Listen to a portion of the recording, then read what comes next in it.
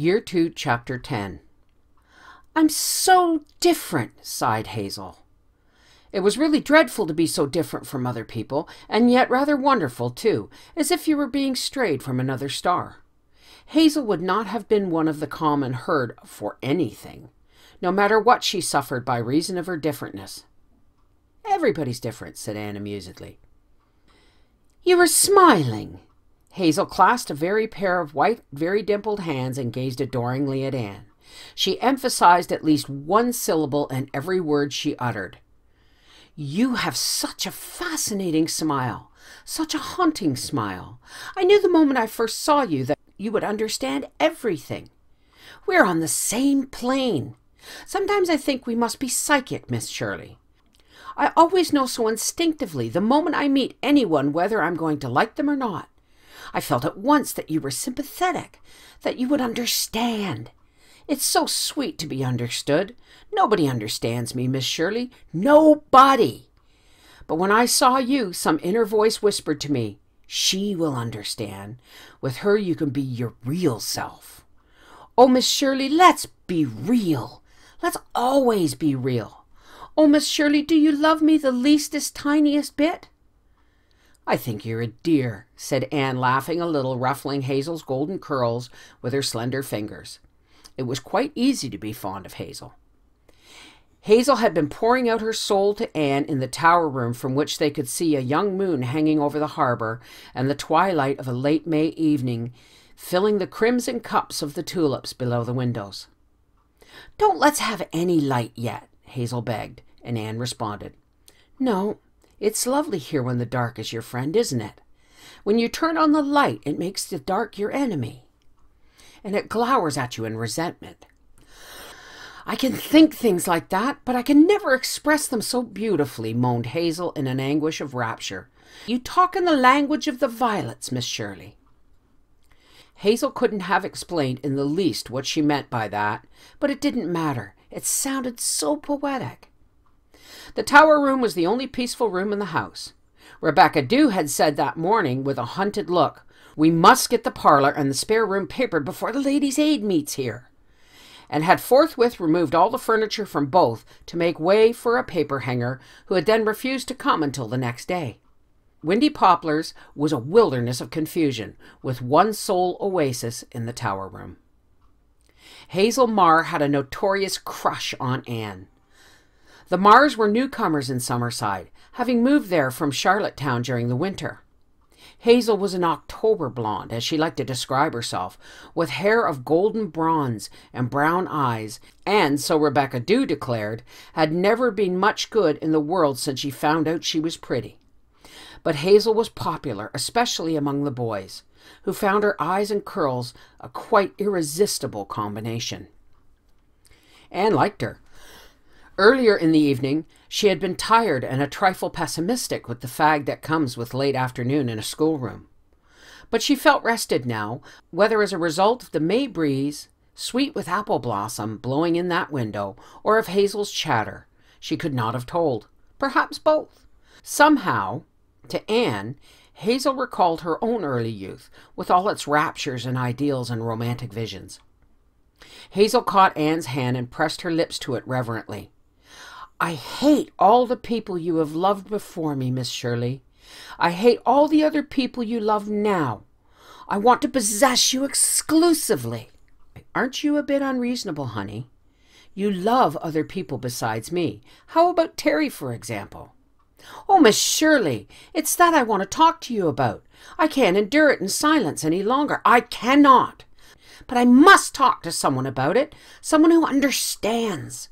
I went out the night before last and walked round and round the pond all night, well, nearly, till 12 anyhow. I've suffered everything, everything." Hazel looked as tragic as a round pink and white face, long-lashed eyes, and a halo of curls would let her. "Why, Hazel, dear, I thought you and Terry were so happy and that everything was settled." Anne could not be blamed for thinking so. During the preceding 3 weeks, Hazel had raved to her about Terry Garland. For Hazel's attitude was, what was the use of having a beau if you couldn't talk to someone about him? "Everybody thinks that. retorted Hazel with great bitterness. Oh, Miss Shirley, life seems so full of perplexing problems. I feel sometimes as if I wanted to lie down somewhere, anywhere, and fold my hands and never think again. My dear girl, what has gone wrong? Nothing and everything. Oh, Miss Shirley, can I tell you all about it? Can I pour out my whole soul to you? Of course, dear. I really have no place to pour out my soul, said Hazel pathetically. Except in my journal, of course. Will you let me show you my journal some day, Miss Shirley? It is a self-revelation, and yet I cannot write out what burns in my soul. It stifles me. Hazel clutched dramatically at her throat. Of course I'd like to see it if you want me to. But what is this trouble between you and Terry? Oh, Terry. Miss Shirley, will you believe me when I tell you that Terry seems like a stranger to me? A stranger! Someone I've never seen before, added Hazel, so that there might be no mistake. But Hazel, I thought you loved him. You said... Oh, I know, I thought I loved him too, but now I know it was all a terrible mistake. Oh, Miss Shirley, you can't dream how difficult my life is. How impossible. I know something about it, said Anne sympathetically, remembering Roy Gardner. Oh, Miss Shirley, I'm sure I don't love him enough to marry him. I realize that now that it is too late. I was just moonlighted into thinking I loved him. If it hadn't been for the moon, I'm sure I would have asked for time to think it over. But I was swept off my feet. I can see that now. Oh, I'll run away. I'll do something desperate. But Hazel, dear, if you feel you've made a mistake, why not just tell him? Oh, Miss Shirley, I couldn't. It would kill him. He simply adores me. There isn't any way out of it, really, and Terry's beginning to talk of getting married. Think of it, a child like me. I'm only 18. All the friends I've told about my engagement as a secret are congratulating me, and it's such a farce. They think Terry is a great catch because he comes into $10,000 when he's 25. His grandmother left it to him. As if I cared about such a sordid thing as money. Oh, Miss Shirley, why is it such a mercenary world? Why? I suppose it is mercenary in some respects, but not in all, Hazel. And if you feel like this about Terry, we all make mistakes. It's very hard to know our own minds sometimes. Oh, isn't it? I knew you would understand. I did think I cared for him, Miss Shirley. The first time I saw him, I just sat and gazed at him the whole evening. Waves went over me when I met his eyes. He was so handsome, though I thought even then that his hair was too curly and his eyelashes too white. That should have warned me. But I always put my soul into everything, you know, and I'm so intense. I felt little shivers of ecstasy whenever he came near me. And now I feel nothing. Nothing. Oh, I've grown old these past few weeks, Miss Shirley, old. I've hardly eaten anything since I got engaged. Mother could tell you. I'm sure I don't love him enough to marry him. Whatever else I may be in doubt about, I know that. Then you shouldn't. Even that moonlight night he proposed to me, I was thinking of what dress I'd wear to Joan Pringle's fancy dress party. I thought it would be lovely to go as Queen of the May in pale green, with a sash of darker green and a cluster of pale pink roses in my hair, and a maypole decked with tiny roses and hung with pink and green ribbons. Wouldn't it have been fetching? And then Joan's uncle had to go and die, and Joan couldn't have the party after all, so it all went for nothing. But the point is, I really couldn't have loved him when my thoughts were wandering like that, could I? I don't know. Our thoughts play curious tricks on us sometimes. I really don't think I ever wanted to be married at all, Miss Shirley. Do you happen to have an orange wood stick handy? Thanks. My half-moons are getting ragged. I might as well do them while I'm talking. Isn't it just lovely to be exchanging confidences like this? It's so seldom one gets the opportunity. The world intrudes itself so. Well, what was I talking of? Oh, yes, Terry. What am I going to do, Miss Shirley? I want your advice. Oh, I feel like a trapped creature. But Hazel, it's so very simple. Oh, it isn't simple at all, Miss Shirley. It's dreadfully complicated. Mamma is so outrageously pleased, but Aunt Jean isn't. She doesn't like Terry, and everybody says she has such good judgment. I don't want to marry anybody. I'm ambitious. I want a career. Sometimes I think I'd like to be a nun. Wouldn't it be wonderful to be the bride of heaven? I think the Catholic Church is so picturesque, don't you? But of course I'm not a Catholic. And anyway, I suppose you could hardly call it a career. I've always felt I'd love to be a nurse. It's such a romantic profession, don't you think? Smoothing fevered brows and all that. Some handsome millionaire patient falling in love with you and carrying you off to spend a honeymoon in a villa on the Riviera, facing the morning sun and the blue Mediterranean. I've seen myself in it. Foolish dreams, perhaps, but oh so sweet. I can't give them up for the prosaic reality of marrying Terry Garland and settling down in Summerside. Hazel shivered at the very idea and scrutinized a half-moon critically. I suppose, began Anne. We haven't anything in common, you know, Miss Shirley. He doesn't care for poetry and romance, and they're my very life. Sometimes I think I must be a reincarnation of Cleopatra. Or would it be Helen of Troy? One of those languorous, seductive creatures, anyhow. I have such wonderful thoughts and feelings. I don't know where I get them, if that isn't the explanation. And Terry is so terribly matter-of-fact. He can't be a reincarnation of anybody. What he said when I told him about Vera Fry's quill pen proves that, doesn't it? But I've never heard of Vera Fry's quill pen, said Anne patiently. Oh, haven't you? I thought I'd told you. I've told you so much. Vera's fiancé gave her a quill pen he'd made out of a feather he picked up that had fallen from a crow's wing. He said to her, let your spirit soar to heaven with it whenever you use it, like the bird who once bore it. Wasn't that just wonderful? But Terry said the pen would wear out very soon, especially if Vera wrote as much as she talked. And anyway, he didn't think crows ever soared to heaven.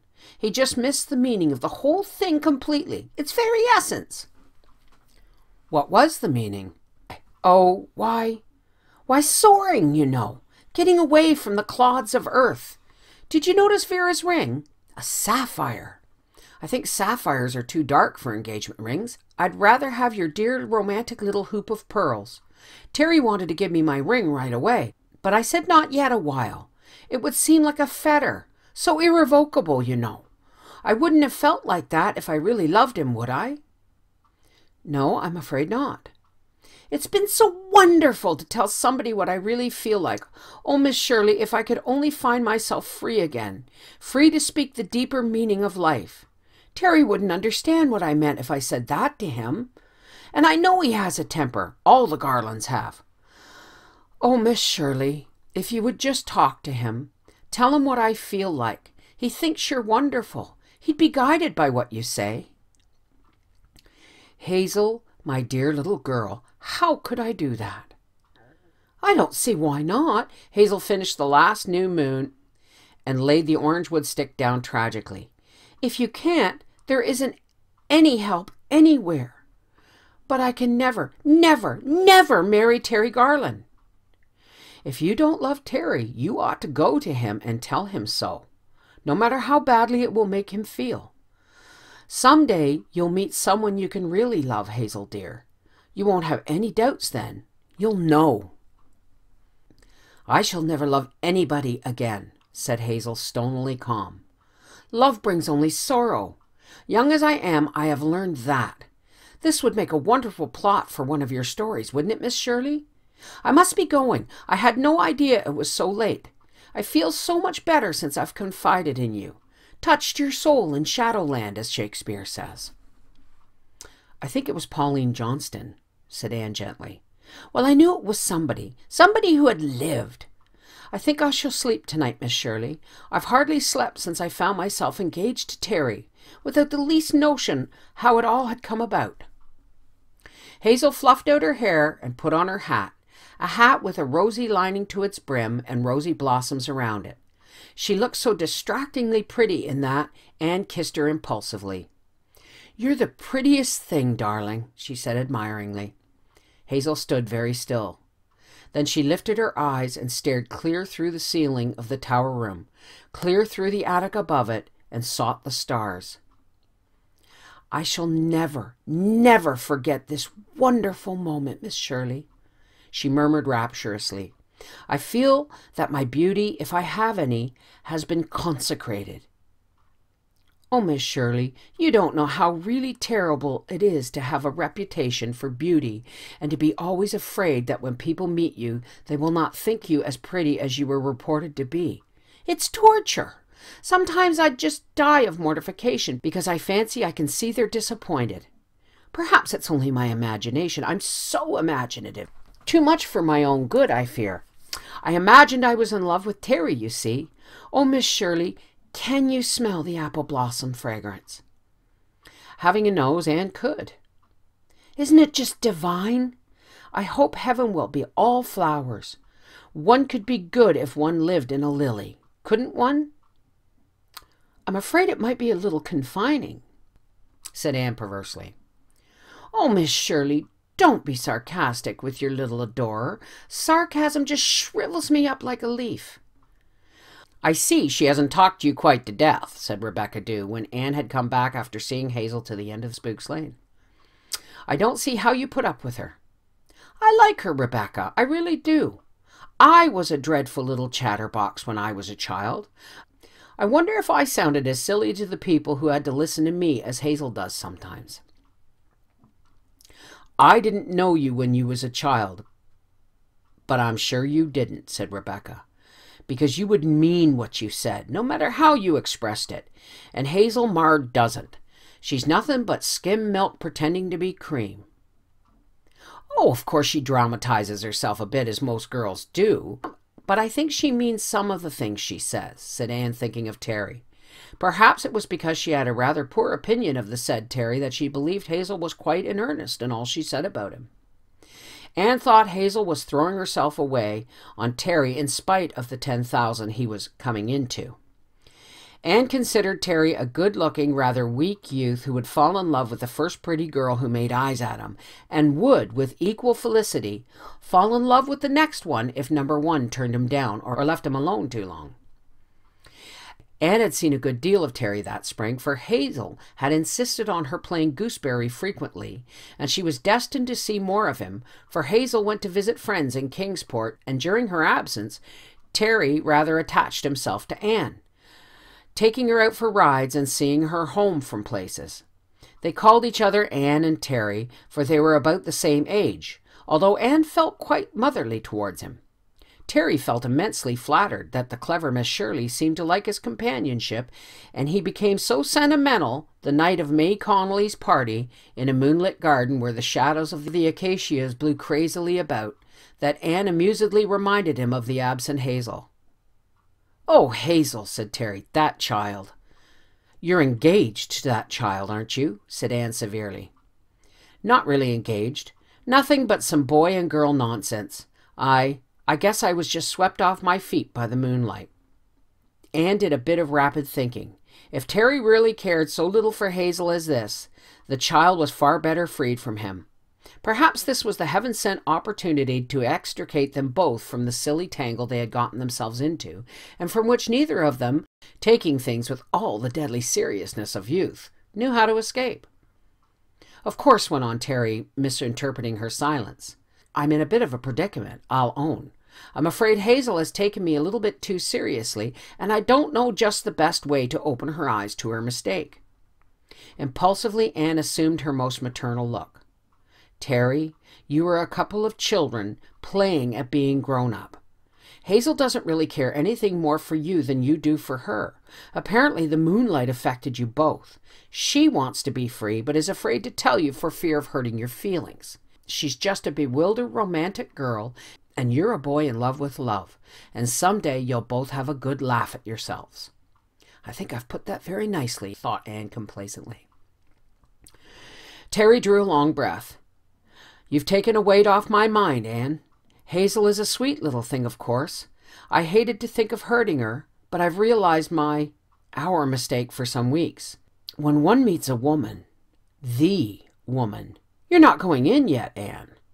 Is all this good moonlight to be wasted? You look like a white rose in the moonlight. Anne!" But Anne had flown.